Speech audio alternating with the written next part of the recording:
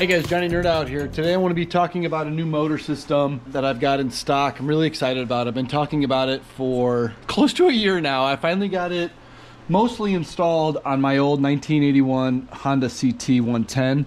This is a 3,000 watt mid-drive motor for motorcycles. This features an integrated 4-speed transmission. You can see it uses regular motor oil. And it's got a clutch, which this bike did not have a clutch, so I had to add a universal one into it. I want to do a quick overview of this motor, and I want to show you some videos of me riding around on it just a little bit. This is just a brief little teaser video. So this is a 3,000 watt motor. It runs on 72 volts. This is the controller here. It's pretty basic. This is just roughly mocked up before you guys make fun of me for my installation hack job. I just wanted to get this thing put up so I could do some performance tests on it just to see how it goes. This is the throttle adapter, so it uses the standard throttle adapter, but it turns it into a digital signal, goes into the controller. And this was a very easy install, by the way. This motor mounts pretty easily into these old CT frames. So if you have an old CT90 or CT110, I had to cut a little bit of the frame off here, but then it bolted right in here. And these motors got a lot of mounting points to them. Right here, right here, right here. There's some underneath. There's like, I think there's 4 bolt holes underneath.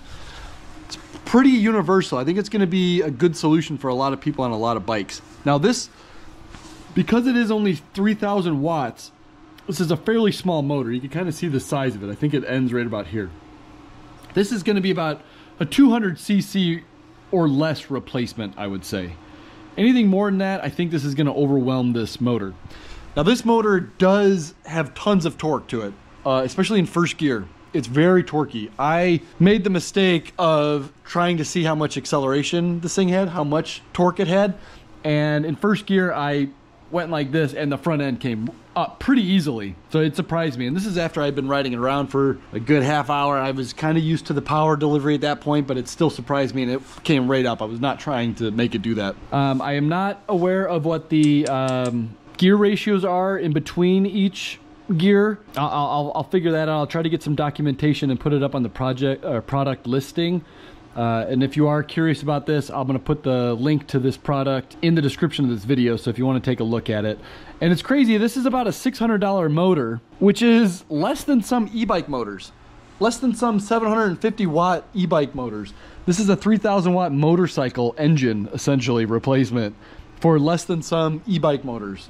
It's just crazy value. This is a crazy value oriented motor. This is a first of its kind with a 4-speed integrated transmission built into this. I do wish it was a little bit more powerful, a little bit beefier, so that you could use these on like 600cc motorcycles. You know, if they doubled the size of this and made it 6,000 watt with that 4-speed transmission. Let's go show some footage of me riding around on it a little bit.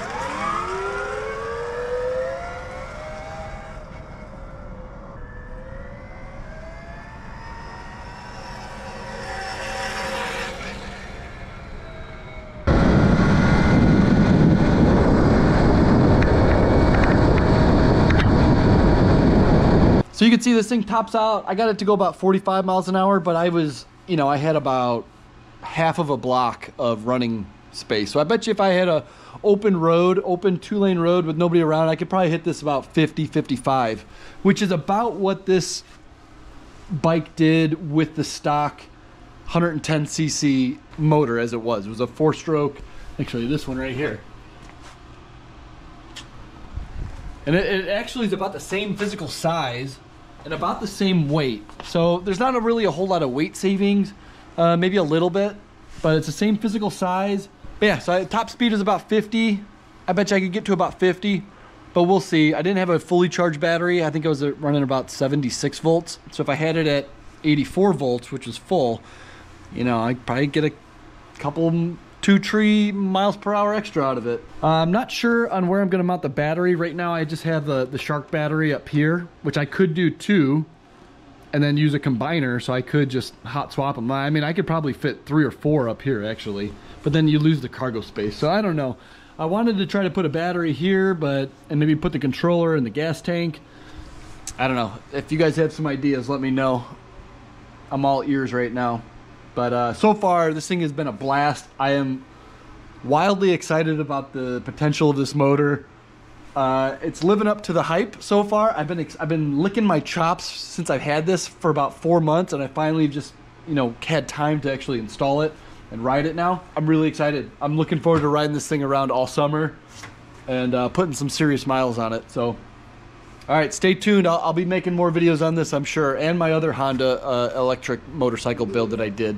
That one's a little bit bigger, a little bit more top speed, different motor, but I'm probably going to be upgrading that and accessorizing that more this summer too, making it even beefier. So, yeah, stay tuned. If you're into electric motorcycle conversions, take a look at the other videos I got, and see you around next time. Thanks.